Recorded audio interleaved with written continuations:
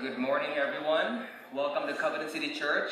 It's a joy to be able to worship with you all today in one voice as God's people, giving back to Him today collectively, not just individually, but as one body, that which He died for, and that is our praises and His glory. If this is your first time here, my name is Tazar, one of the elders at Covenant City Church, and at CCC, every Sunday, we really encourage everyone who's here to participate in the act of worship. That means every now and then throughout the liturgies, throughout the worship service, I'm going to invite you guys to stand up, read out loud Bible passages, statement of faith, sit back down, stand back up, pray together, sing, recite scripture together, and I encourage you to join along in the act of worship all together if you are able to, according to your liturgy printouts, and also will be guided in the screen behind me. Okay, so let me pray for us today. Our call to worship today, after I pray, is going to be taken from Psalm chapter 34, verses 1 to 8. And today, I wanted to do something dialogical. So that means there'll be parts of the call to worship passage that I will say, and then there will be parts that you guys respond and say together with me. Okay, so allow me to read the non-capitalized parts. Okay, that'll be just me. But then the parts that you see that are capitalized, that'll be the parts where all of us join together and say and speak it in one voice, okay? So I'll do the non-capitalized parts, and you guys join in the parts that are capitalized. All right, let me pray for us, and then we will begin this time of worship. Let's pray together.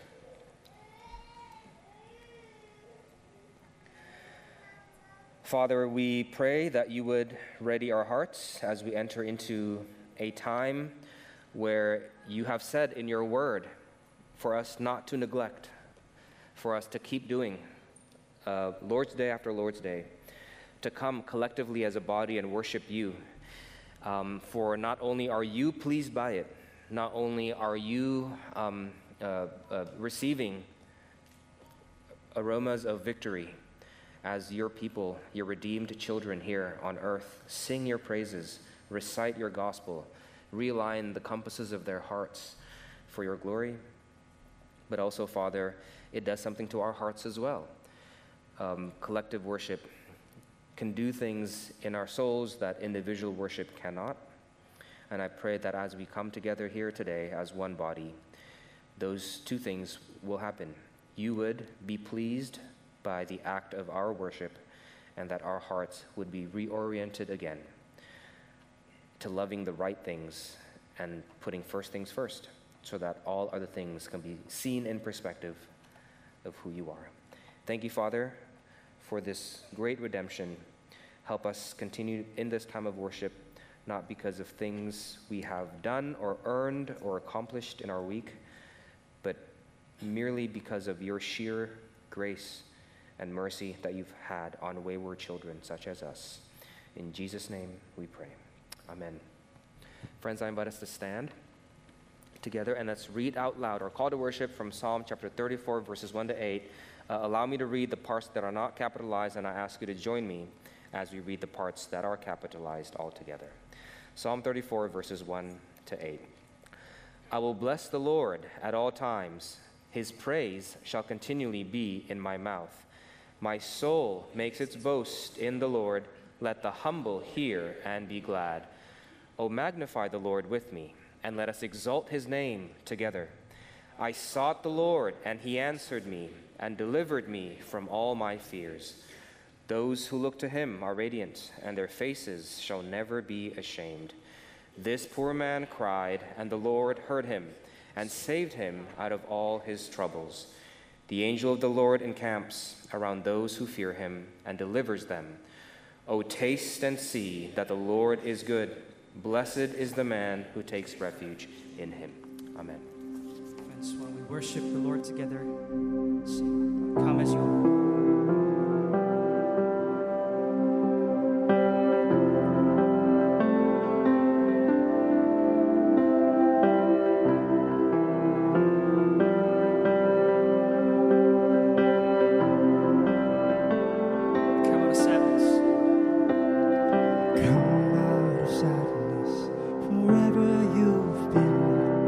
Come broken hearted, rescue begin. wonder come kneel. Earth has no sorrow, and heaven can heal. Earth has no sorrow, and heaven can heal. So lay down your burdens, lay down your shame. All who are broken, lift up your face. Oh, wonder come home. You're not too far. So lay down your hurt, lay down your heart. Come as you are.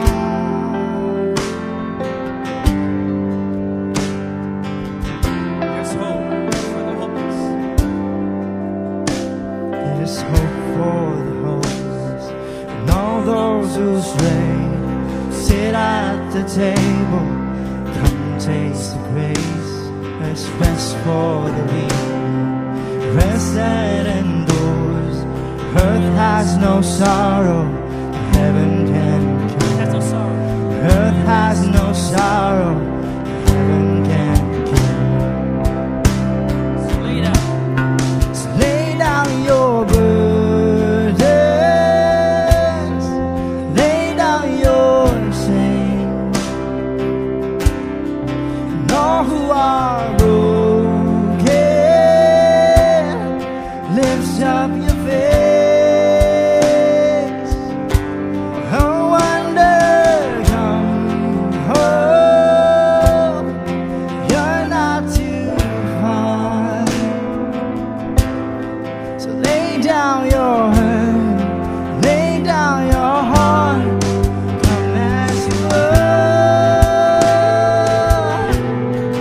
come as you are. Fall in His arms. Come as you are. There's joy for the morning. Sinner, be still. Earth has no sorrow, heaven can heal. Earth has no sorrow, heaven can heal. We all sing. So lay down your burdens, lay down your shame. And all who are broken, lift up your face. No wonder come home. You're not too far. So lay down your hurt, lay down your heart. Come as you are. Come as you are. Come as you are. Amen.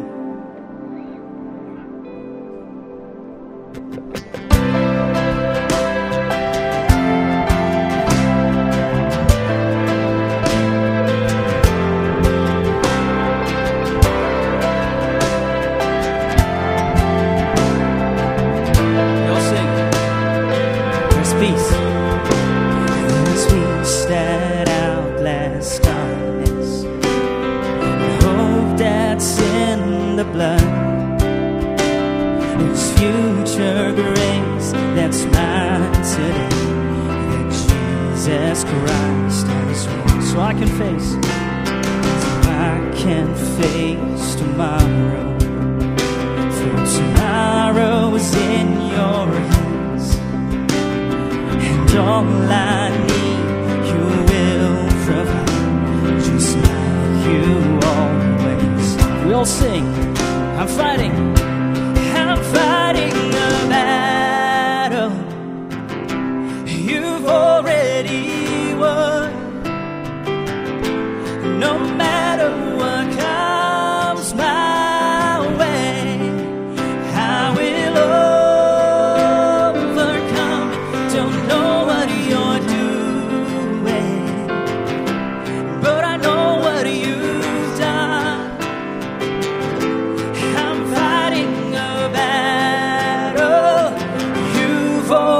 already won.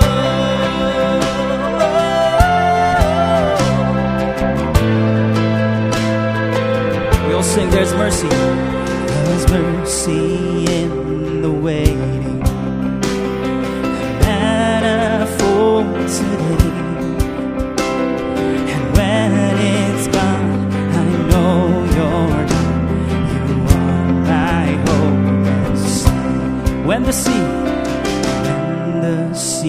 is raging, your spirit is my help. You fix my eyes on Jesus Christ. I'll say that it is well. And oh, I know that it is well. I'm fighting the battle. You've already won. And no matter what comes my way, I will overcome. Don't know what you're doing, but I know what you've done. I'm fighting the battle you've already won. Let's all sing. I know how the story ends. I know how the story ends. We will be with you again. You're the one who sings. You're my Savior, my defense. No more fear. No more fear. Life for that. Let's sing that again. All the church.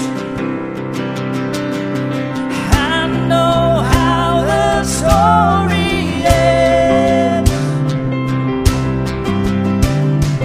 We will be with you again. You're my Savior, my defense. No more fear.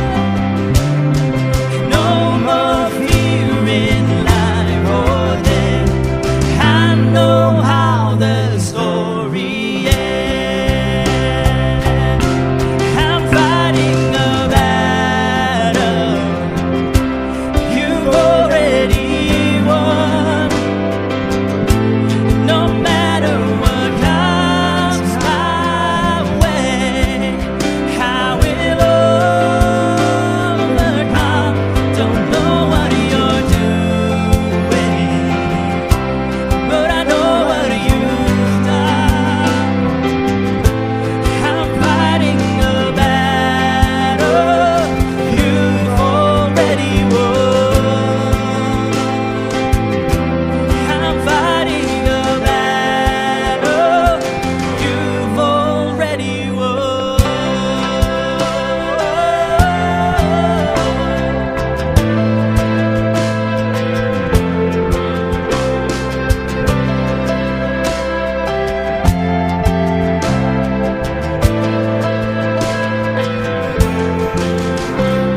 Amen. Friends, please be seated.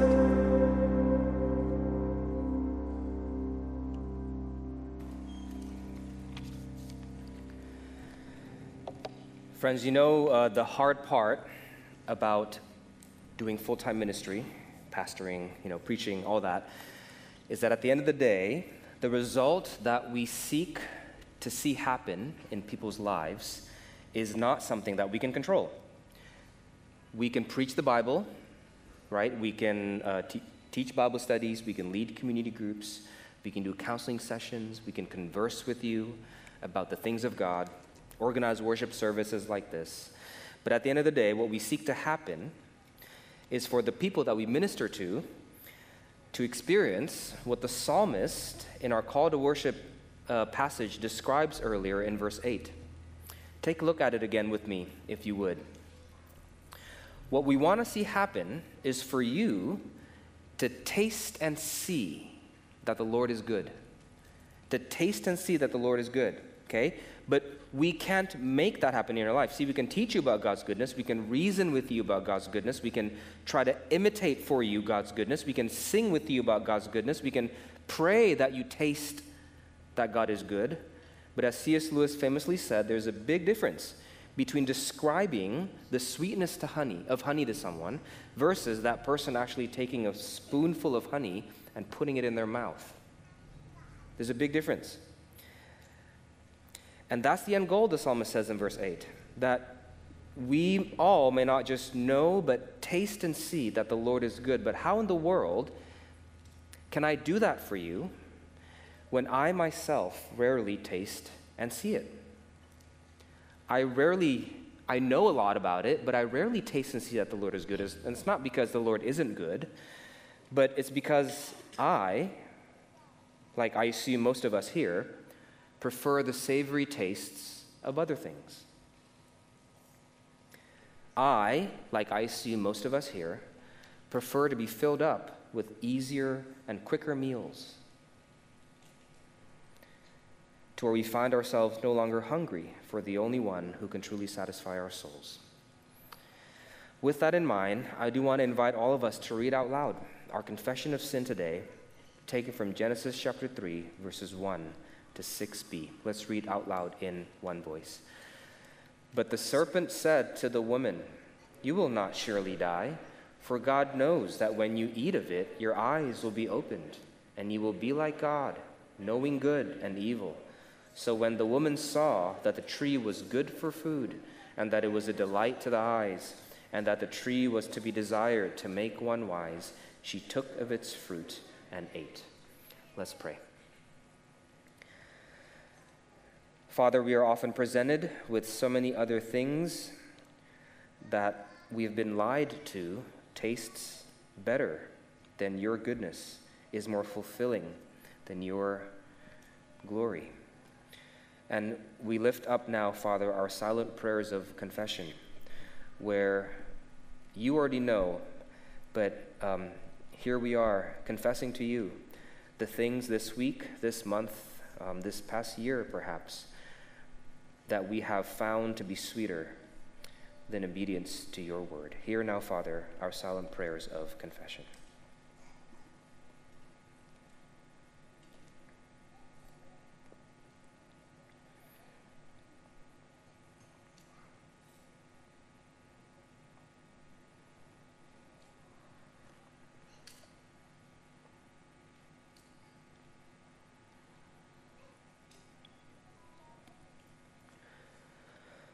Father, there are too many things for us to list out, too many things in this world that we find to be sweeter than you, and we seek faster than you, and we desire more than you, and we've embraced harder than we have embraced you. But as we lift up these prayers, Father, I pray that you, who are glorious and more gracious, you whose ways are different than ours, may once again help us taste and see just how sweet your commitment to your people is, as we now enter into our time of assurance of pardon. In Jesus' name, and in his name alone we pray. Amen. Friends, you know why every Sunday we have in our liturgy, in our order of worship, this time where we confess our sins to God? Well, one is because we believe that in the Bible God told us to have it in a worship service, but two, we believe the reason God told us to have it in a worship service is so that we might actually taste his goodness and not just know it in our heads. See, the braver you are, the more courageous you are in looking at your flaws in the eye, the more courageous you are in looking at your sin in the eye, the more likely it is you might actually taste God's goodness. Look at our call to worship passage again with me, that psalm. Read it again. What kind of person does the psalmist say will truly taste the goodness of the Lord? Who's going to taste it? Is it the man who has it all together? Is it the proud man? Is it the strong man who's checked all the boxes? Is it the self-sufficient man who's never in trouble? Is that the person who's going to taste the goodness of God? No. If you read it again, it's who? Look at verse 2. It's the man who's been humbled, he says. Look at verse 4. It's the man who's been delivered, he he says. Look at verse 6. It's the man who's been saved out of trouble. This is the person who will really taste how good God is. The man who's no longer proud because they've experienced God save and deliver them out of trouble. That's the one who will make the transition from just knowing to tasting. And where ultimately does the Bible say we experience this deliverance, this salvation in? Well, let me read to us our assurance of pardon today. I'm just going to read Colossians chapter 1, verse 13 to 14. He, Paul says, who is he? Jesus, has delivered us from the domain of darkness and transferred us to the kingdom of his beloved Son, or the Father has delivered us to the kingdom of his beloved Son, in whom we have redemption, the forgiveness of sins. It's the Father delivering us through the Son. See, I can preach to you all day about how good God is, but until you accept the fact that you're actually deeply immersed in sin, I can preach to you all day about how loving God is, but until you see the depths of your depravity, I can preach to you about how kind and patient God is all day, but until you see the level of your own brokenness and wretchedness and poverty of spirit, unless you see that, you will never truly taste and see how good God is, and you'll never truly understand how sweet the cross is. And I can't do that for you. So if you're here today and you have tasted the sweetness of the cross, come, continue in this worship time today. Be reminded of it today as we continue in worship. But if you're here today and you don't think you've ever tasted it, maybe you've heard about it your whole life. Maybe you've even studied it your whole life. Maybe you've observed and been around it your whole life. But for some reason, you just don't feel like you've truly tasted it. If that's you, I pray that as we continue in our time of worship today, the Spirit of Christ might help you do something in your heart that a preacher never could, so that today you might worship like you've never before. Let's pray. Father, if the basis of our worship today is the pride we have in our own accomplishments, if the basis that we come to you today is based on the things we feel like we've earned, this time of worship today will never feel powerful or sweet. But if we, like the person in the psalm, understand that we are but poor men, understand but we are but people needing of deliverance and salvation, then the cross will mean something that it never would unless we acknowledge those things. Help us now, Father, continue this time of worship, acknowledging the sweetness of the cross as we see our sins redeemed through his blood. In Jesus' name we pray. Amen. Friends, as we just talked about, God's love and patience and kindness and forgiveness, those are all real things, but often it's hard to taste and see and sense and feel. This is one of the reasons why, not the only reason, but this is one of the reasons why God aids the church with two different types of sacraments, such as communion, right, the Lord's Supper, where we actually literally taste and see the body and the blood of Christ as signified by the breaking of the bread and the drinking of the cup, internalizing Christ, becoming one with us as we eat and drink it. And also, what aids the church is another sacrament, which is the sacrament that we'll be participating in today, and that is the sacrament of baptism, where we physically see the water signifying our deliverance, signifying the washing of our sins, flow down from the head of men and women who have tasted and seen the sweetness of this cross. And today we get to participate in the baptism of two such people. So I want to invite up Dave Bengardi and Nathanza Minato, if you guys could come up and stand to my right. Dave and Natasha recently joined Covenant City Church in the past year or in a few months or so in the past membership class. And they are experiencing the commitment and the call to obey Christ in being baptized as commanded in Scriptures, as a communication of their trust and faith in what Christ has done for them on that cross. So Dave and Nathanza, I'm going to read out loud the vows you already said I do too when you did the membership vows with the elder here, but now in front of the congregation. Okay? Dave, Nathanza, do you believe the Bible, consisting of the Old and New Testament, to be the Word of God, and its doctrine of salvation to be the perfect and only true doctrine of salvation? Do you? I do. Do you acknowledge yourself to be a sinner in the sight of God, justly deserving His displeasure and have no hope except through His sovereign mercy? Do you? I do. Do you believe in the Lord Jesus Christ as the Son of God and Savior of sinners, and do you receive and trust Him alone for salvation as He's offered in the gospel? Do you? Do you now resolve and promise in humble reliance upon the grace of the Holy Spirit that you will endeavor to live as a follower of Christ? Do you? Do you promise to support the church in its worship and work to the best of your ability? Do you? And do you submit yourself to the government and discipline of the church and promise to study its purity and peace? Do you? Okay. Dave, if you don't mind coming closer to me. Sure. Dave Bengardi, I now baptize you in the name of the Father, and the Son, and the Holy Spirit. Amen. Friends, let's hold our celebration and let Nathanza be baptized before that. Nathanza Minanto, I now baptize you in the name of the Father, and the Son, and the Holy Spirit. Amen. Friends, let's pray. Father, we ask that as we do what you've commanded for us to do in your word, to apply the covenant sign of baptism to those whom you have drawn to yourself.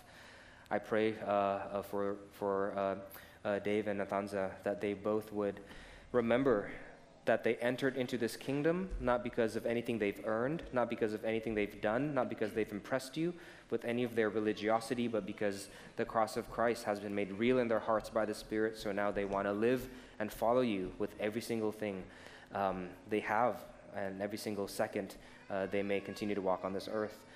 And Father, as they do so, I pray that this covenant sign of baptism not only bless those who are partaking of it, but also those who are a part of it today, witnessing it. And I pray, Father, that believers here are reminded once again of the fact that they entered the kingdom not because of something they earned. So how can they be kicked out of the kingdom because of something they've lost? You cannot lose what you never earned. And we thank you, Father, that this sovereign love of yours is true. And pray for those also who are here who may not be believers, who are still considering Christianity and the gospel, that they too may be drawn to you through this gospel, not only preached, but described in this act of baptism. Thank you, Father, for who you are. May you receive the glory and honor. In Jesus' name we pray. Amen. Friends, I invite us to celebrate what the Lord has done in their lives. Friends, why don't we stand with me and let's sing this old hymn, The Old Rugged Cross, and reflect on that old rugged cross where our Savior died and our sin was forgiven.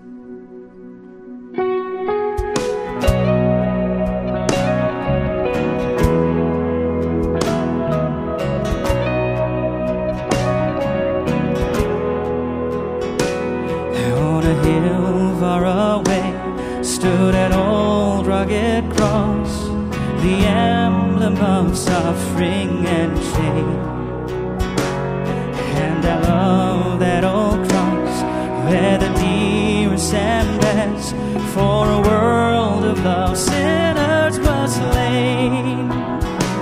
So I'll cherish the old rugged cross till my trophies at last I lay down. And I will cling to the old rugged cross and exchange it someday for a crown. Oh, the old rugged cross is on as high as by the road.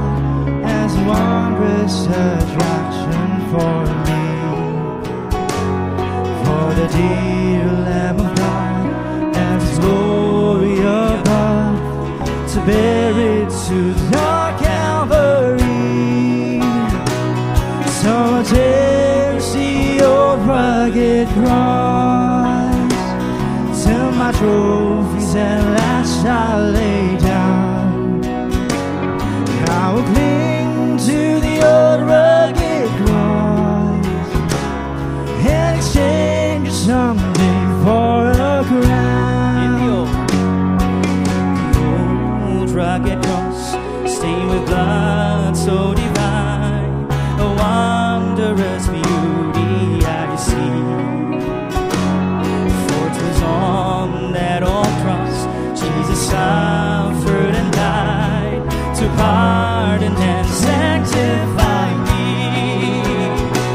So I'll cherish the old rugged cross till my trophies at last I lay down.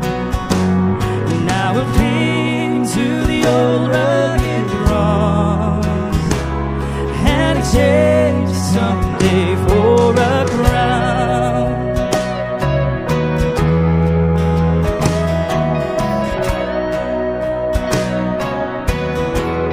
To the old rugged cross. To the old rugged cross, I will ever be true. Shame and reproach gladly bear. And He'll call me someday to my home far away, where His glory forever I'll share. So I'll cherish the old rugged cross till my trophies at last I'll lay down. I'll cling to the old rugged cross and exchange it someday for a crown.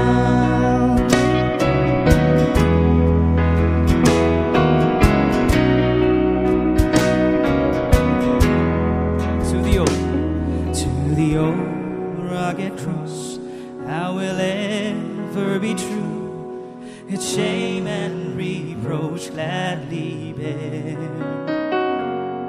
And He'll call me someday to my home far away, where His glory forever I'll share. So I'll cherish the old rugged cross till my trophies at last I lay down. I will cling to the old rugged cross and exchange it someday for a crown. I will cling, and I will cling to the old rugged cross and exchange it someday for a crown. Amen. Friends, please be seated.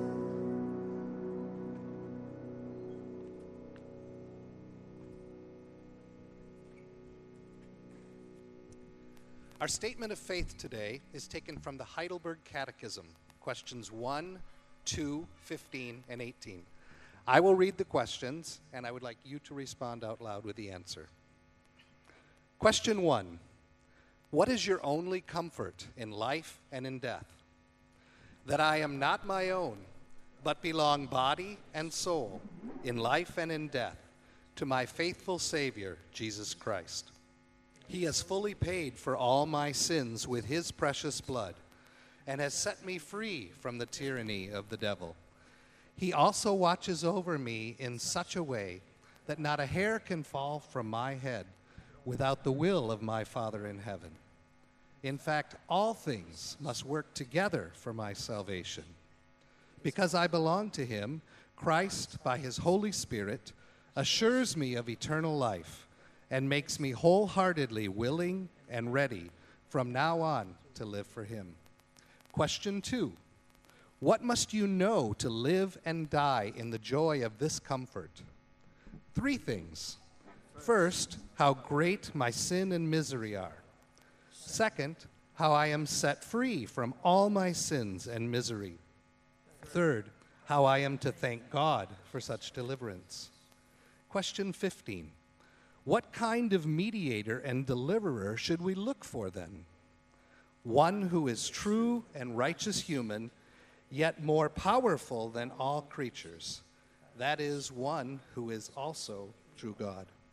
And question 18. Then who is this mediator? True God, and at the same time a true and righteous human. Our Lord Jesus Christ, who was given to us to completely deliver us and make us right with God.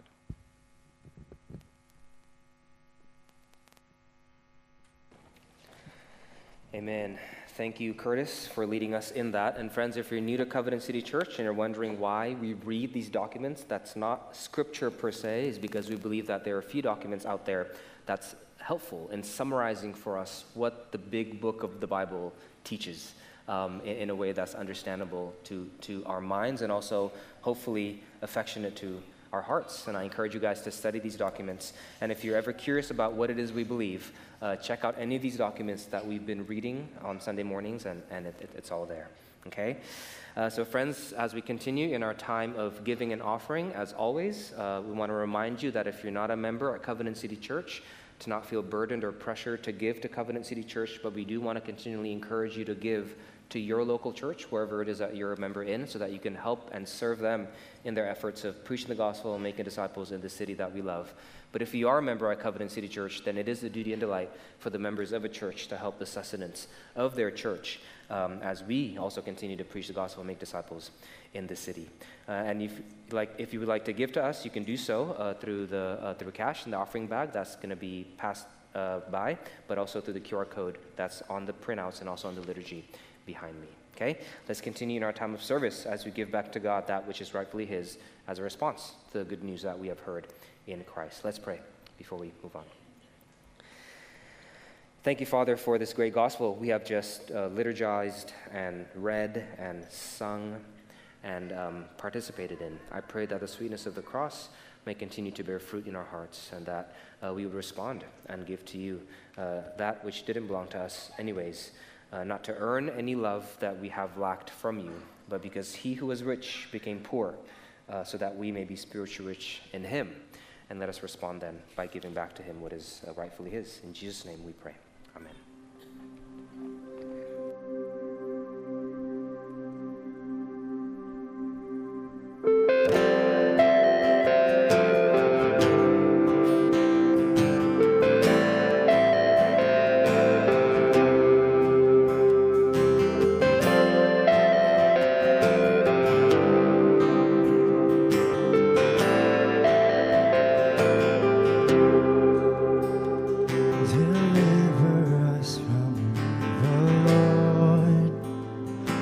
Sojourn in a broken world, though evil hands give rise to war.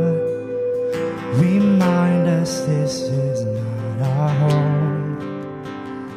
We look to you, we look to you, sovereign King of all the earth. We look to you, we look to you. In your strength we will endure. In your strength we will endure. Friends, why don't you stand with me? Let's sing a song.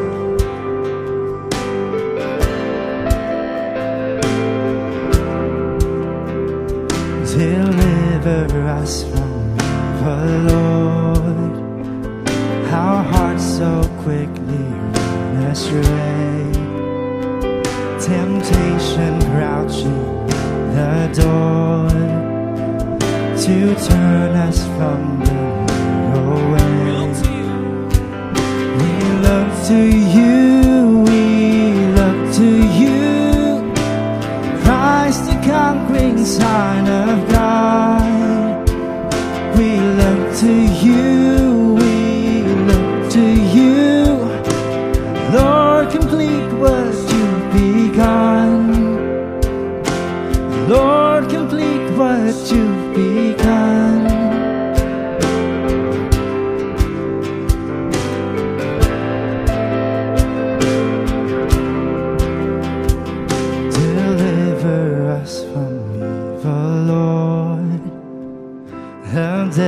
foes seeking to divide.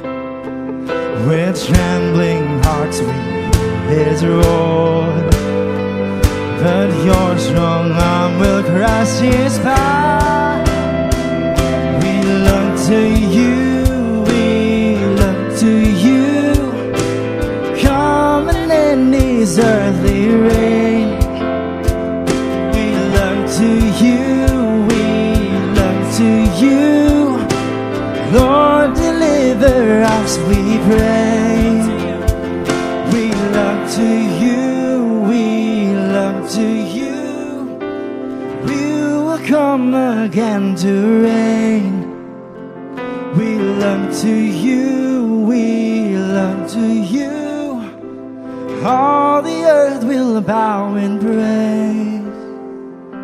All the earth will bow in praise. Amen. Friends, please be seated.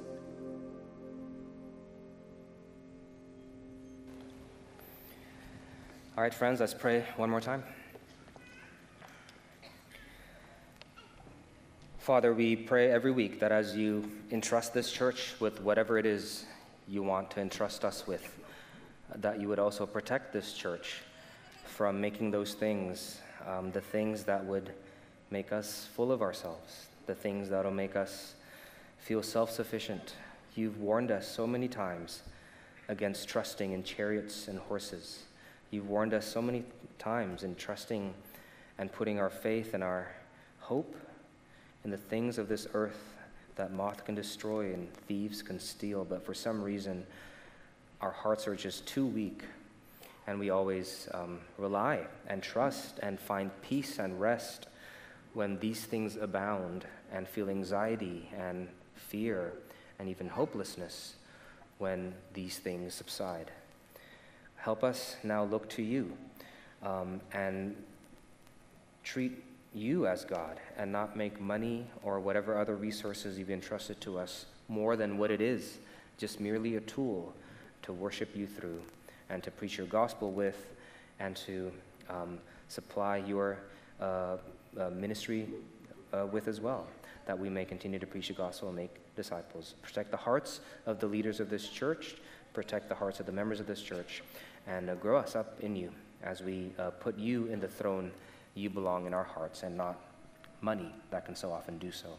Father, we also pray the same for other churches in the city, that they too would be so entranced in the gospel, that they would use whatever it is you've entrusted to them for your name and for your kingdom, and not for their own names and not for their own kingdoms.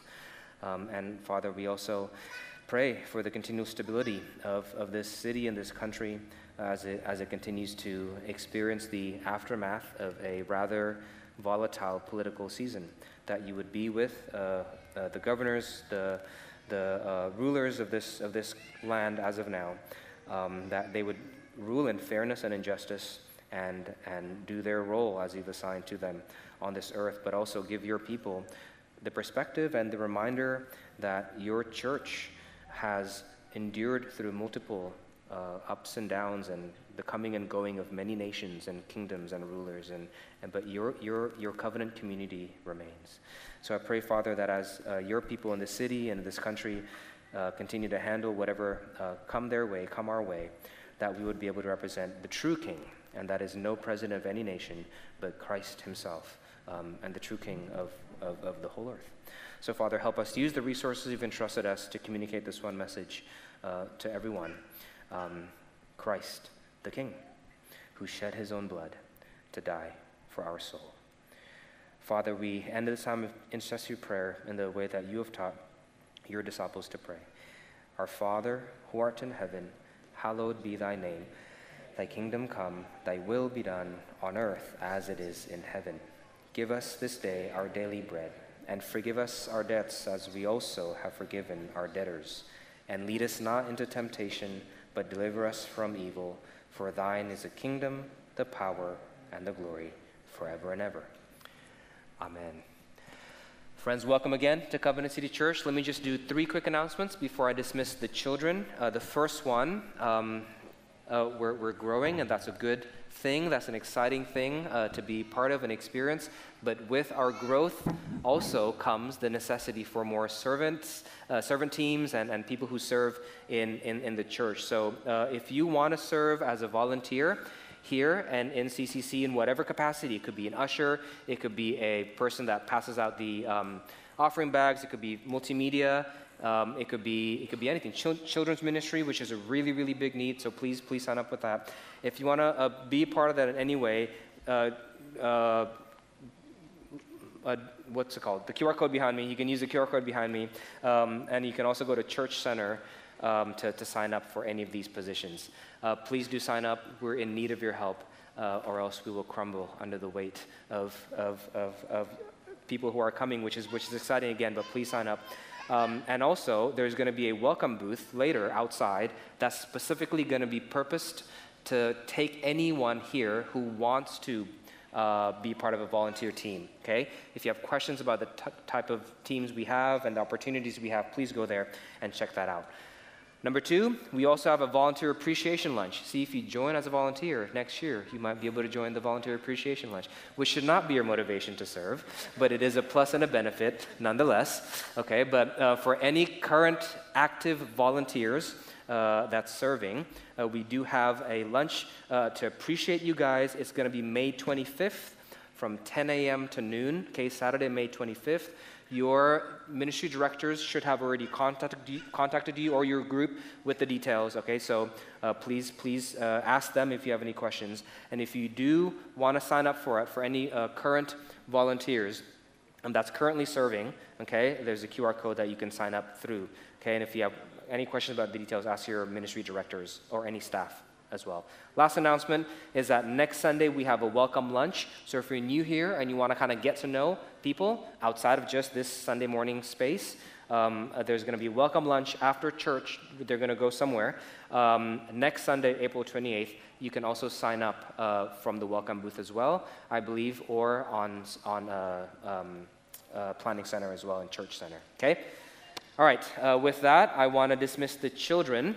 If you have children you want to take to our children's ministry, they can leave through my left, and I think upper junior can go to my right.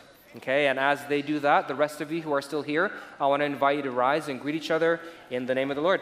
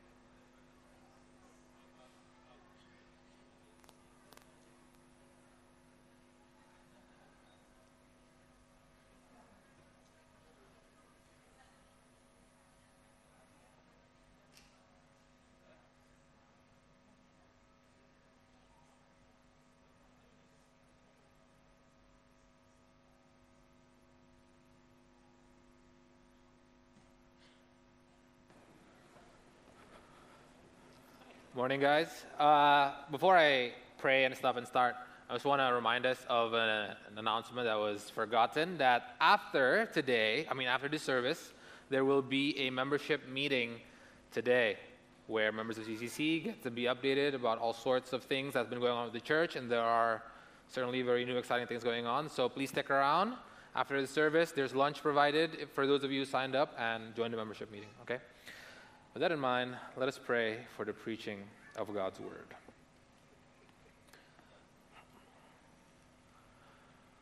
Father in heaven, we thank you, Lord, that you have allowed us, undeserving, consistently sinful people, to approach you today not only as criminals cowering before a judge, but as those who can boldly come to receive your grace, to really taste and see how good you are.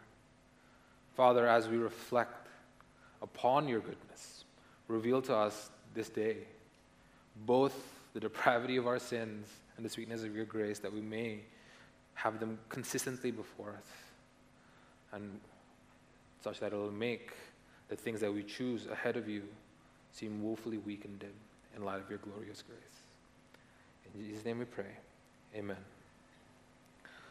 So let me begin this sermon by asking you guys a question to get our brains going, right? Especially for those of you who are Christians this morning. If you were to rate yourself as a Christian, right? If there was to be an evaluation of your performance as a Christian, how would it go? What would the verdict be? Or to maybe phrase it more pointedly to the heart, what do you think your Heavenly Father thinks of you? Okay, in a second, I'll give you guys like a minute to think about it and maybe jot down a word or a phrase that comes to mind. And the goal here is not to find these Christian platitudes or the most theologically precise statements, but to see if you were totally honest with yourself, if you were to put yourself in God's shoes, what would you say about yourself? Okay, let me give you like 20 seconds. Think about that.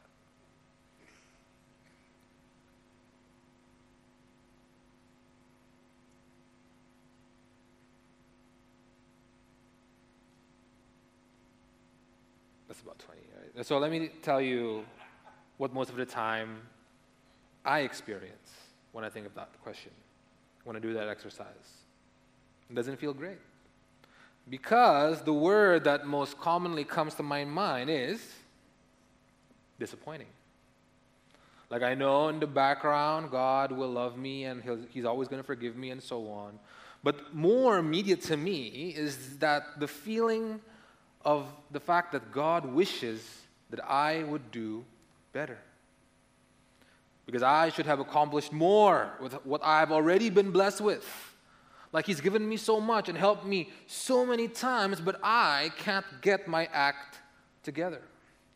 The sins that I was prone to in the past are still the same sins that I'm struggling with.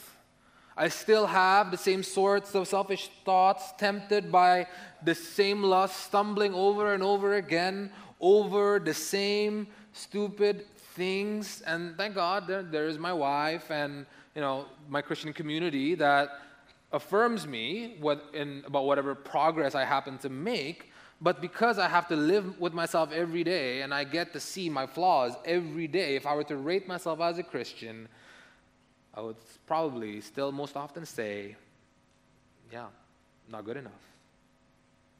What about you guys? How'd that feel?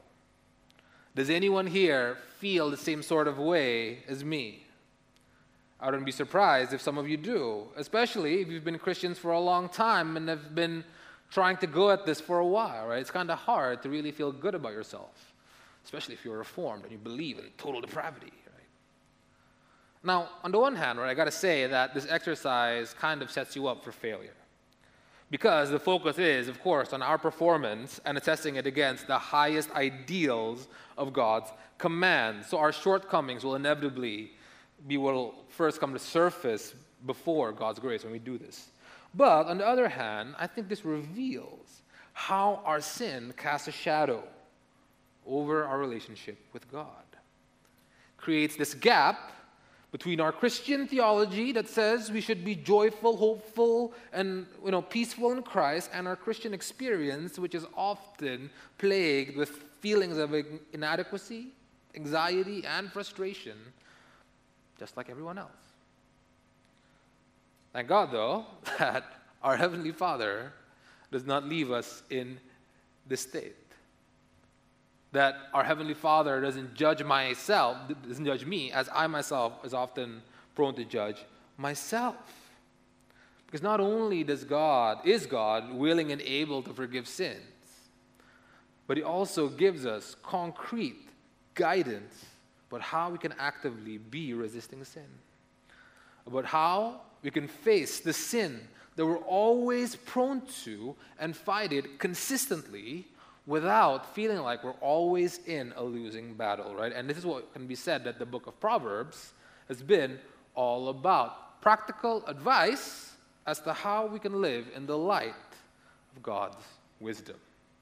And we're going to be studying chapter 7 today. So before we go any further, let's read it. And because we're studying the whole chapter, I'm going to read the whole thing. So bear with me because it's not short. Okay? Proverbs chapter 7. This is the word of God. My son, keep my words and treasure up my commandments with you. Keep my commandments and live. Keep my teaching as the apple of your eye. Bind them on your fingers. Write them on the tablet of your heart. Say to wisdom, you are my sister. And call your insight your intimate friend, to keep you from the forbidden woman, from the adulteress with her smooth words. For at the window of my house I have looked out through my lattice, and I have seen among the simple, I have perceived among the youths, a young man, lacking sense, passing along the street near her corner, taking the road to her house in the twilight, in the evening, at a time of darkness.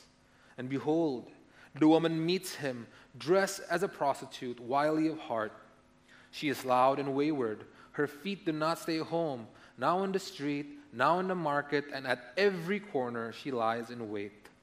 She seizes him and kisses him, and with bold face she says to him, I had to offer sacrifices, and today I have paid my vows. So now I have come out to meet you, to seek you eagerly, and I found you. I have spread my couch with coverings, colored linens from Egyptian linen. I have perfumed my bed with myrrh, aloes, and cinnamon. Come, let us take our fill of love till the morning. Let us delight ourselves with love. For my husband is not at home. He has gone on a long journey. He took a bag of money with him. At full moon he will come home. With much seductive speech she persuades him, and with her smooth talk she compels him. All at once he follows her, as an ox goes to the slaughter, or a stag is caught in a fast till an arrow pierces its liver, as a bird rushes into a snare. He does not know that it will cost him his life. And now, O sons, listen to me, and be attentive to the words of my mouth. Let not your heart turn aside to her ways. Do not stray into her path. For many a victim has she laid low, and all her slain are a mighty throng. Her house is the way to Sheol, going down to the chambers of death. This is the word of God. So friends, since the beginning of this year, we've been studying this long first section in the book of Proverbs. And if you've been following along, this section is mainly made up of these 10 lectures from a father to a son, right, with a couple of interludes from Lady Wisdom in between. And these 10 lessons are all about how to live in accordance to God's wisdom. And what we actually just read was actually the 10th and final speech from the father to the son, right? And for those of you guys here who've been going to CCC and has been following along in this series, what, have you noticed, was the last 3 lectures been about? And if you're thinking of sex and adultery, that's right. That's the right answer, okay? And so the last thing that the father does to teach his son about living in the fear of the Lord is emphasize 3 times about why he should stay away from the forbidden woman, right? And that should tell us something a little bit about how importantly God sees who we choose to pursue intimate relationships with. Yet, as Tez astutely pointed out, that though the text is immediately talking about sexual or adulterous marital sin, what we learn from this text should absolutely be applied to sin in general. Because the Bible doesn't only describe sin as this terrifying, dangerous enemy, but also just as much as this illicit lover who looks great, it will ultimately be toxic. For such is the nature of our struggle with sin. So, the parting words that the Father gives us are some very helpful instructions with regards to how we can resist the seduction of sin. I'll be discussing how in 3 points from this text about how to do this. To escape sin's seduction, we better 1, go back to the basics. 2, grow in awareness of sin's tactics. And 3, grasp how our failure can be tragic. Go back to the basics, grow in awareness of sin's tactics, and grasp how failure can be tragic. Okay, let's get into it. Point 1, go back to the basics. Now, if you've been reading along in the book of Proverbs, the opening of this text should be very, very familiar to us, right? In all the speeches, the Father tells us first to take his instructions seriously, to make knowing it well and doing it properly of first importance in our lives, right? To cherish it and treasure it, so that by these commands we can live well, right? This is the moral logic of the Proverbs, right? The basic thing that the book is trying to get us to do. Know God's words and obey him. It's simple, right? But for any of us who've tried this seriously, would immediately realize that it's not that easy. Because, as we discussed earlier, our inevitable failure to do them can be quite discouraging and frustrating, right? So I actually found the way that this instruction is given in this particular text is helpful. You see, previously, these instructions were spoken of as these ideals that we're supposed to stick to, or even as a kind of treasure that we're supposed to protect. But this time, the instructions are not spoken of as this abstract thing or as an object, but as a person who we're supposed to be relating to. Check out verse 12. It says, to keep the Father's teaching as the apple of your eye. This is an interesting Hebrew idiom that's used a couple of times in the Bible, and all the other times it's used, the phrase is used of Israel being the recipient of God's care, protection, and attention, right? Because they are the apple of his eye, his most precious relationship. And later in verse 4, it's further emphasized that wisdom is meant to be our sister and then our intimate friend. And let me just clarify that we must resist this understanding of intimate friend as something romantic or erotic in some way. Rather, it's literally actually intimate friend in Hebrew is your known friend, meaning someone really familiar that's actually most often used to refer to like your kinsman, your cousin or something. So it seems like the choice to pick out these two relationships out of all of the close human relationships that we have, right, like your wife, your kids, and so on, the author's intention was always to portray wisdom as someone who knows us, loves us, and has the best intentions for us without having any sexual interest in us.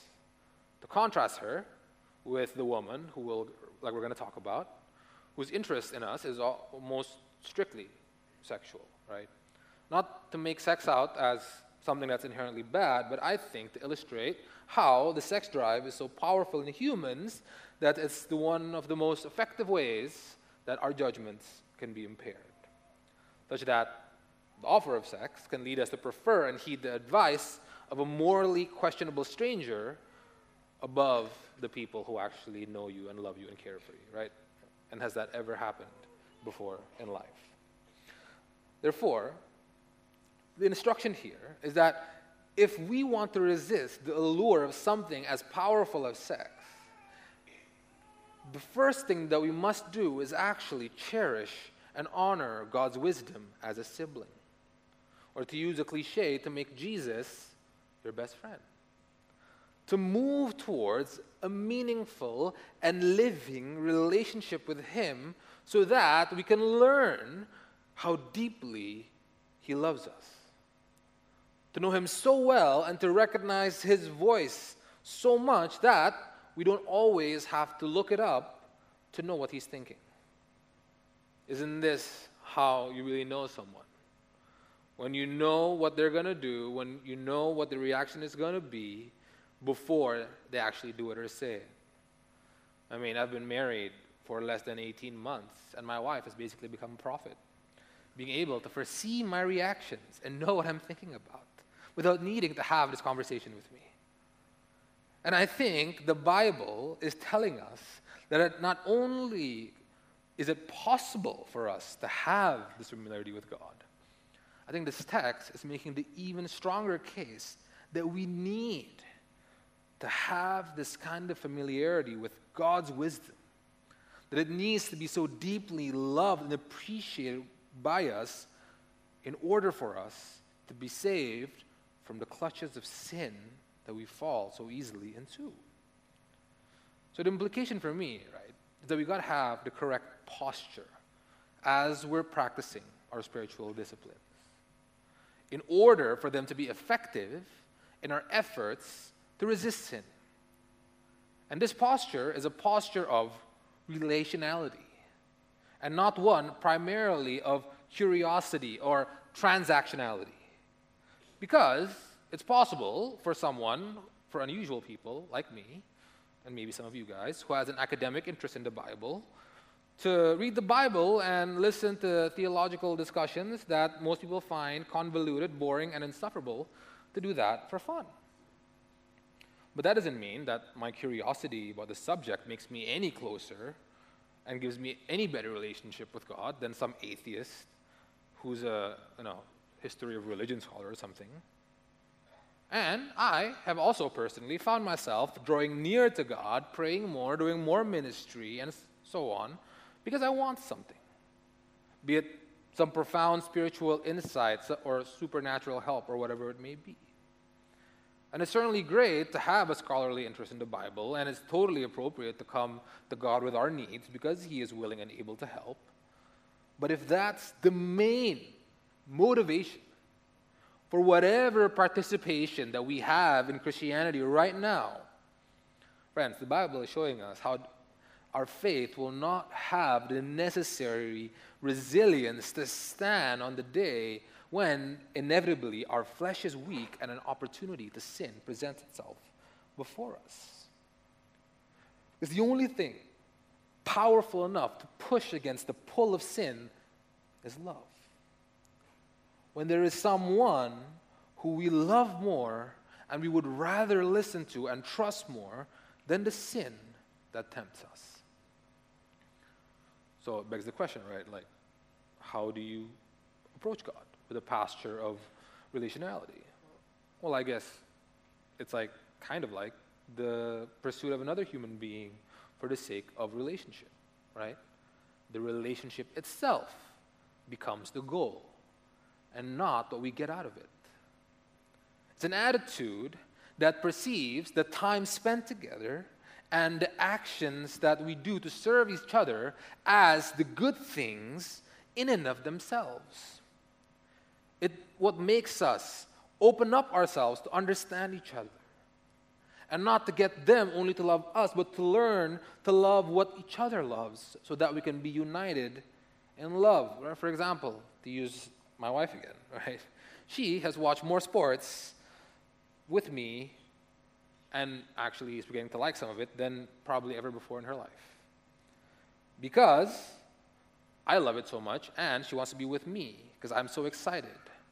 Unfortunately, I cannot bring myself to reciprocate by getting to know her and her Korean reality shows. Sorry, Sayang, you're much better than me. But all that to say is that love takes the initiative. It draws near. So what I'm trying to say is that our spiritual disciplines, the basics of Christianity, prayer, Bible study, church, community, these are relational times with God. Times in prayer is time spent in conversation. Time spent in God's Word is time spent listening to God. Time spent here at church and with community is time spent in God's house with His family. And it's invaluable because first and foremost, it is tightening us with God. It's working on our relationship. So it's never supposed to feel like an obligation, like we're doing homework or trying to work off some debt. Because ultimately, being under the guidance of God's wisdom isn't something that we got to do, but first and foremost is something that we get to do. It's a get-to thing, not a got-to thing. Privilege, friends. Then why does it always feel like an obligation? Some of you might ask. Why hasn't it felt like that I'm getting any closer in my relationship with God or any closer to getting over my sin, though I've been really trying hard genuinely to seek Him? And I totally understand, right? This can be quite a frustrating situation if you're here. So let me propose one reason why this might be the case for you and offer you a solution that's been working, at least for me, right? Because I've been there a couple of times myself. Perhaps it's not what we're trying to do and why we're trying to do it that's the issue. Rather, how we've been doing it. Because the transformative effects of living in a vibrant relationship with God is experienced most vividly and clearly when this relationship is intentionally and directly being applied to the specific blessing that we are seeking when we are turning to sin. And finding out what that is what point 2 is going to be about, okay? So point 2, to resist the seduction of sin, we should grow in awareness of sin's tactics. Let's go back to the text and discuss verses 6 to 21, right? The bulk of our text here that describes the interaction between this woman and the young man. But notice that the actions of the woman, this temptress, gets much more attention than the man. The man's participation in this affair is only discussed in verse 6 to 9, and the rest of it is about the woman. Not to be sexist or prejudiced in any way, but to illustrate what a slippery slope this is. Because what is it that this young man, who is the characterization of someone who falls into the snare of sin, what's his role in all this? I think the text portrays it as simply that he was at the wrong place at the wrong time. He fell at the temptation because he just wandered right in front of her. Now, it is a bit suspicious, right? Like, why would he be wandering around like this in the dark of night, right? It's not this well-lit modern city. Bad people and dangerous animals are usually out at night, and shady things are usually what happens. So, like, why are you even there, bro? But this text does not indicate at all that this man was looking for this woman. Rather, she met him. She pounces because it never occurred to the foolish young man that he was so close to ruin, and he just mindlessly put himself in harm's way. So one point of application here is certainly asking ourselves, are we aware of what dangers might be lurking wherever we go? What things do you see online? What kinds of people have you been around? What kind of places have you gone to that has provided for you the temptation or the opportunity for temptation to come find you? And if you notice them, friends, the Bible here is giving you the advice to spare yourself the trouble and avoid them at all costs. That being said, it's certainly clear that temptation is certainly not entirely avoidable. Maybe because of the weakness of our flesh or due to circumstances that we cannot foresee and are beyond our control, we might suddenly find ourselves at temptation's door and we will need to face her. So then the Father's description of her in verse 10 to 15 is trying to teach us how we can be prepared to face her, so that we could see her coming and defend ourselves against what she's going to be trying to do. And the description here highlights 3 things about her character. That sin is manipulative, rebellious, and sneaky. First, notice in verse 10, manipulative, right? That she is specifically said that she is only dressed like a prostitute. That she is not herself one, right? Meaning that this is not necessarily her line of work. In fact, based on the description of her life in our text, it's more likely that she's actually the wife of a pretty wealthy merchant. So this definitely seems like a lot more like pleasure than work, right? So she was thirsty, and even willing to resort to such lows to get her man, even pretending to be something she's not, because she is wily and guarded of heart, meaning that she's filled with hidden agendas and is proficient at masking her intentions and getting people to do what she wants. And verse 11, secondly, tells us that she's rebellious. It says there actually that she's loud and wayward. I'm not a huge fan of this translation because it makes her sound like a lunatic, but I prefer something more like rowdy and rebellious. Because what this seeks to describe is someone who lacks composure or self-control, not thoughtful about what she says or does, because she is also rebellious and she hates all authority, interested only in doing what is right in her own eyes, such that there's this restlessness that makes her dissatisfied with what sounds like very comfortable living conditions that her husband has given her. So rebellious that she's willing to throw away and dishonor her husband and everything he has provided for her to satisfy her own desires. And lastly, in verse 12, it says that she's sneaky. She's in the streets, in the markets, waiting behind every corner, lying in wait. That's a term that usually describes like hunters and robbers and soldiers when they're hiding in the bushes to ambush their target. Now, can anybody here think of another creature in the Bible who hates authority and has a history of sneakily lurking in hidden places, who likes to manipulate humans with smooth words and getting them to rebel against God? It's the snake, isn't it? The original tempter. The one who first got us to do what is right in our own eyes, and that evil that was personified as a serpent, represented as a serpent in Eden, is now personified as an adulterous woman. And the Bible here is saying is that he is now still doing his work, because although the pitch might be different now, the product is still the same. And so let's look at verse 13 and 20 and notice what this adulteress is trying to sell, how she's trying to sell the sin. Look at verse 13 to 16. The woman here is totally playing into this man's ego. She rushes in and immediately kisses him. Says that she's been waiting and so on, right?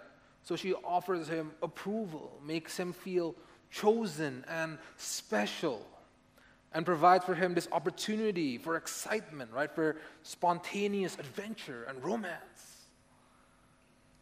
Then in verse 14 to 18, she basically offers him comfort, luxury, satisfaction of all of his earthly desires, right? Most scholars there think that in verse 14, when she's talking about the temple and stuff, she's actually offering him fancy food under the veneer of religion, right? So back then, people offered meat when they made sacrifices, and they get to keep most of the time, most of it, and bring it back home. And meat back then was not, a common thing that they ate. It's something that's really special and only reserved for the most special of occasions. So she's insinuating to the man that she has some of this luxurious food she's willing to share. In fact, she has her place really hooked up. She got the nice sheets on, Egyptian linen, and this super expensive perfume, which is what myrrh is. And so she's saying to her that with her, he can experience all of these luxuries and be completely satisfied until he's completely full. This offer, friends, sounds like to a young man with raging desires, like an all-you-can-eat buffet at a candy store for a kid, and then a trip to Disneyland. An abundance of everything in the world that you could want, too good to be true. And all this, along with the assurance that the situation is safe and under control, right? That's what she's trying to say in verse 19 to 20. My husband is gone for a long time. He's never going to find out. But is there anything wrong with the things that this woman is offering? Is it wrong for wanting love?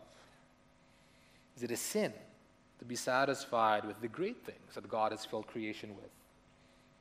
Can you blame someone for wanting to be safe and secure? Not necessarily, right? These are good things. And God never intended to withhold any of these blessings from us. But the problem has always been, and will continue to be, that we make these things ultimate. And we would much rather use our own wisdom and power to access these as soon as possible, instead of running to God and trusting in His method and timing to grant us these at the right time and in fullness. So let me ask each of us here. Have you fallen prey to the seduction of sin? Every single one of us here has faced her and will continue to face her in the future. So let us search our heart, friends, and identify and name what is it that we're truly desiring? What is it that we really want when we're tempted? What is it exactly that you think that God can't or won't give that we need so much that we're willing to look for alternative solutions to get it? This is what is firstly important, to identify and name, in order that we can leverage our relationship with God so that we can find victory over this temptation. Because it's only after we've identified this will we begin to internalize how sin is ultimately powerless to satisfy us, and how trusting God for these desires is actually the best thing that we can do. And this process is hopefully what can be explained in the final point. Point 3, to resist the seduction of sin, we better grasp how failure is tragic. So, in the remaining section of our text, the father concludes his lecture to his son by giving him a stern warning through 3 damning metaphors about the true nature of this woman of sin, given to us so that we can see through her very tempting proposition, so that we can look past, right, the Egyptian sheets, the perfume, and whatever creature comfort she offers, and see her for who she really is. And the first metaphor here, in verse 22 and 23, is one of a hunter who baits her prey into traps, lulling us into this false sense of security, and then all of a sudden rendering them stuck, vulnerable, and helpless. In too deep, unable to resist her bad intentions in our lives. Because sin is a very much devious enemy who is actually skilled in hiding her traps in the most seemingly innocent, harmless, and even sometimes seemingly necessary things. The second metaphor here is verse 25-26, and he speaks of the adulteress as a mass murderer, right? Many of a throng are her victims, it says. So the idea here is not that sin is only dragging you down with her, but sin is actively causing your destruction. In the original context of this text in ancient Israel, should this affair be exposed, the young man, at best, the best case scenario for him, would be giving up his life to become this husband's slave, right? And though I suspect that most of us here, I hope, is not involved in anything that can even come close to killing us, let us not be careful to be complacent. Because of sin's sneaky nature, this death might not come in a single blow or a single moment, but with 1,000 paper cuts, right? Death by 1,000 paper cuts. Slowly but surely draining the life that we came to sin looking for. So perhaps a personal example might be helpful here, right? In ages BC, before Christ, I lived an insane double life.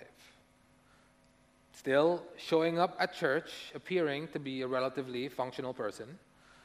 But behind the scenes, there were things that I was involved in that I knew I shouldn't be, that I just deemed best for most people not to know. So I learned just to lie about it constantly because it was more comfortable and even convenient that way. And it became so habitual, hiding myself, that I even started lying about things that I didn't need to lie about. Even eventually lying, believing in my own lies. But eventually, friends, keeping up with these lies and to whom I've told these lies became so exhausting, such that I had to maintain a comfortable distance with people who I thought shouldn't know that side of my life. Always being anxious about revealing too much and only being able to be comfortable with those people who do know and have become habitual and unrepentant sinners and liars themselves. So the thing that I was doing in darkness, that I did genuinely enjoy, that I thought gave me adventure, comfort, camaraderie, life, it's actually robbing me of the deep and meaningful relationships which make life really worth living.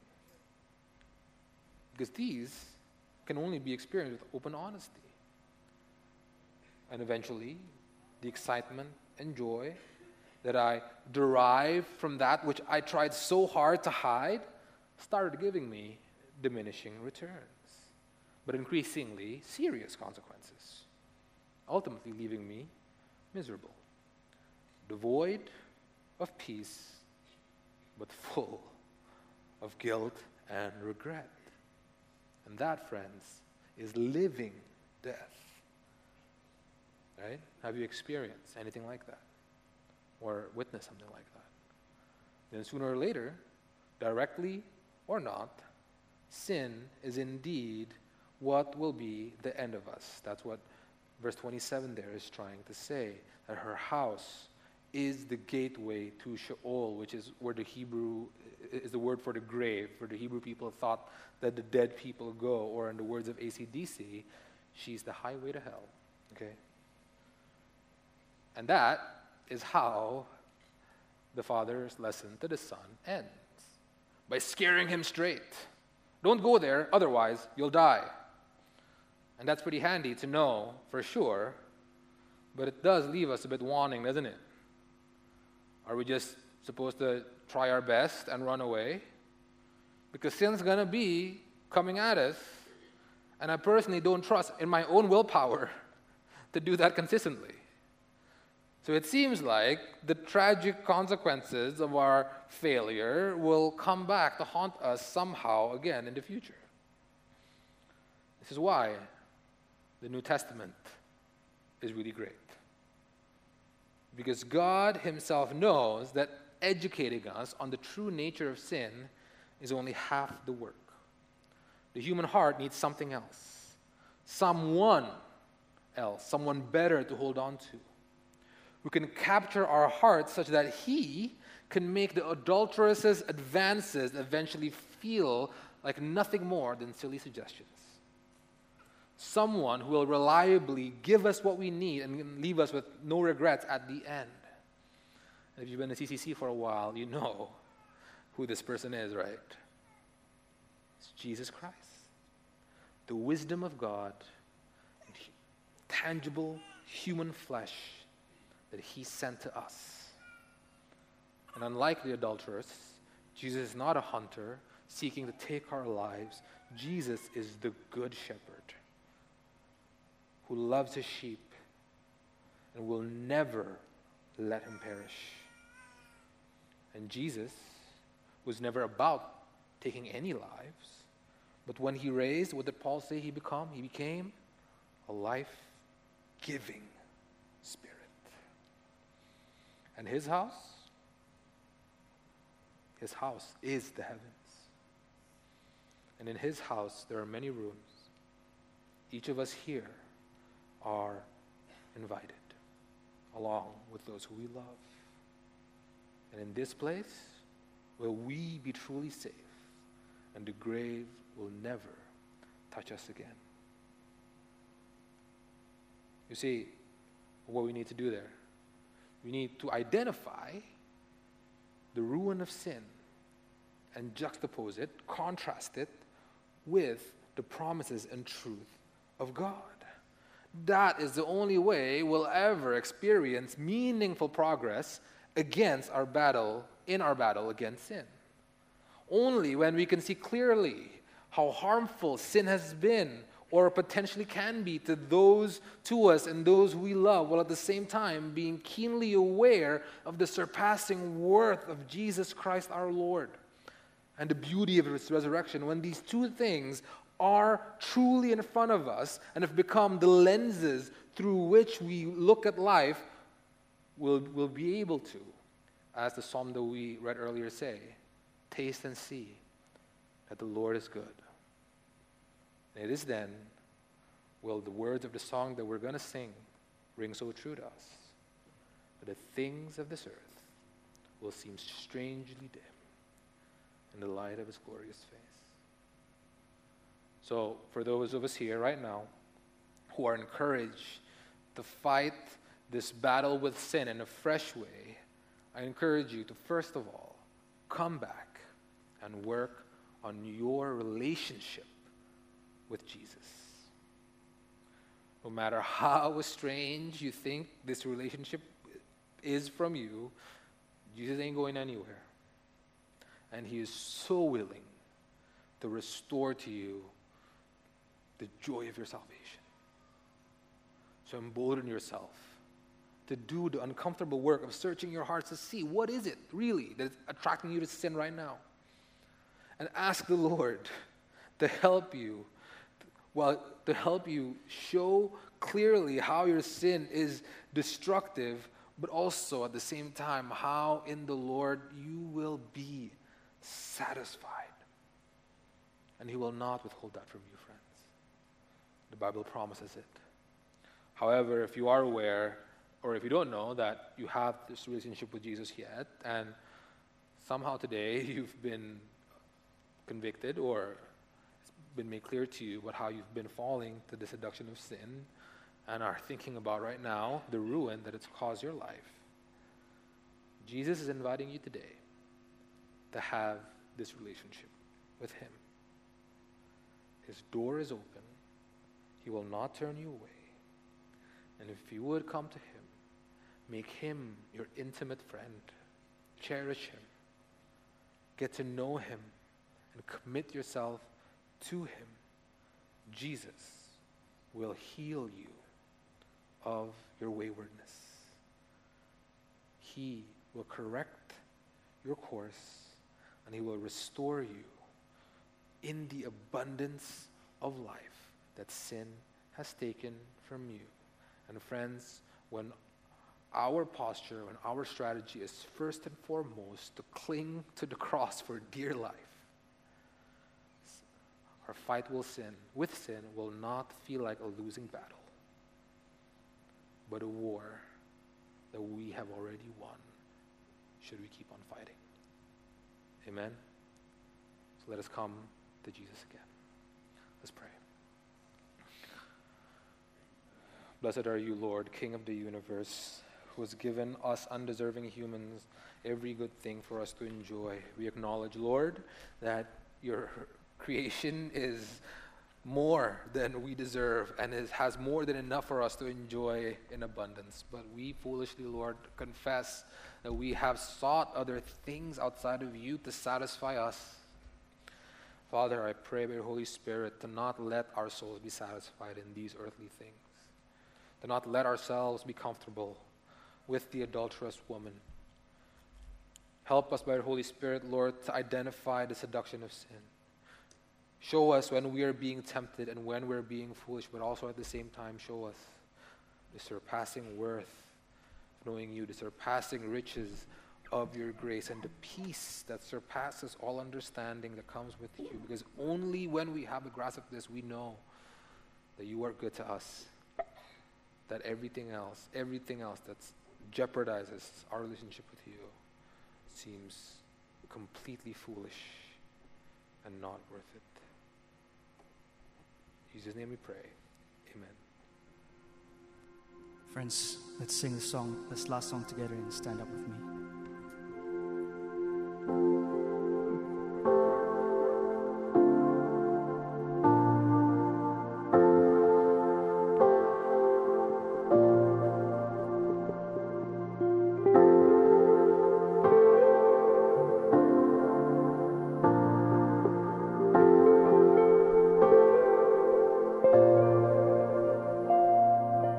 Turn your eyes upon Jesus.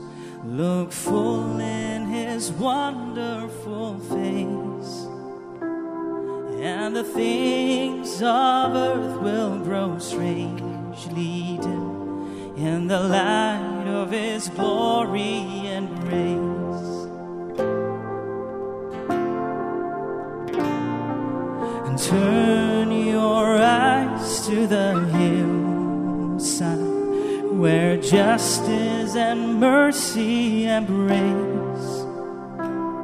There the Son of God gave his life for us, and our measureless debt was erased. We all sing. Jesus, to you we lift our eyes. Jesus, our glory and our prize. We adore you, behold you, our Savior ever true. Oh Jesus, we turn our eyes to you.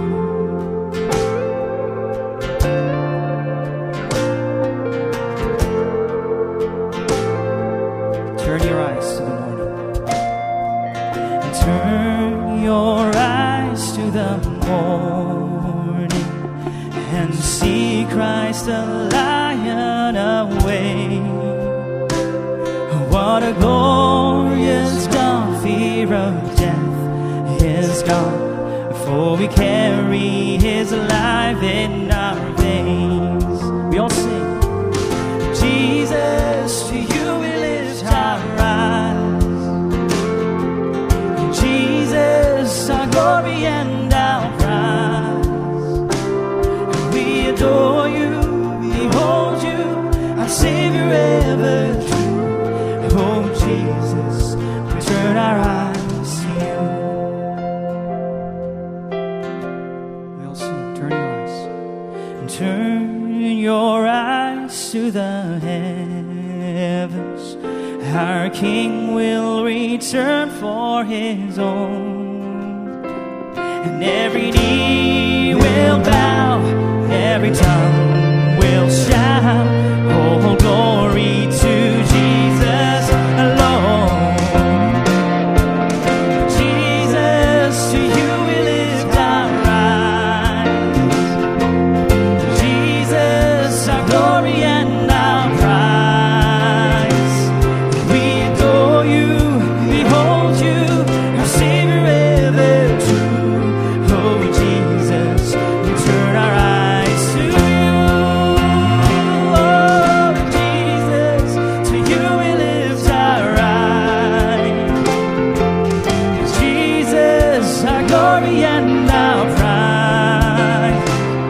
We adore you, behold you, our Savior ever true. Oh Jesus, we turn our eyes to you. Oh Jesus, we turn our eyes to you.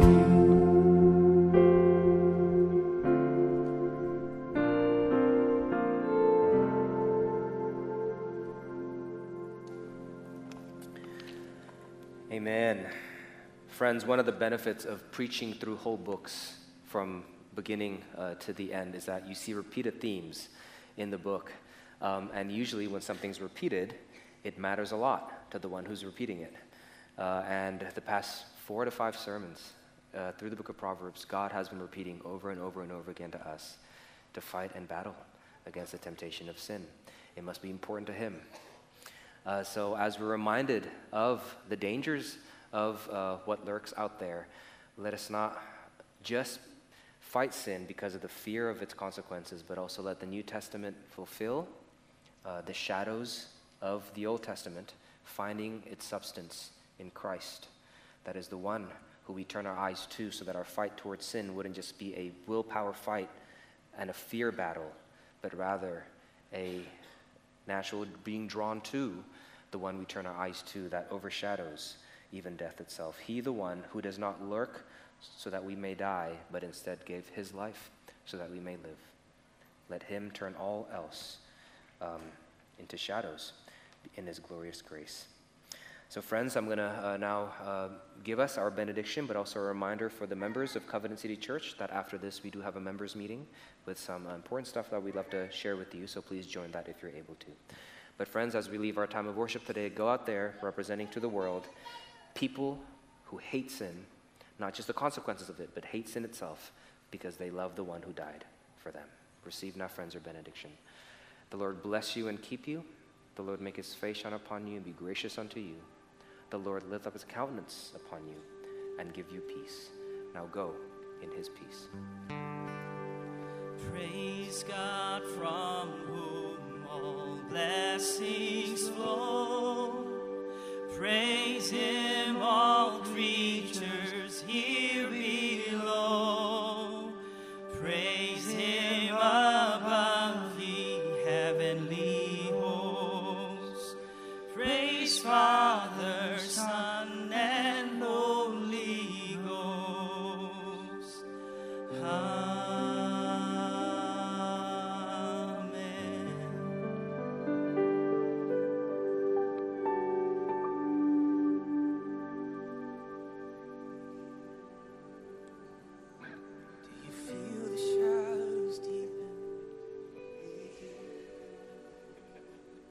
Do you know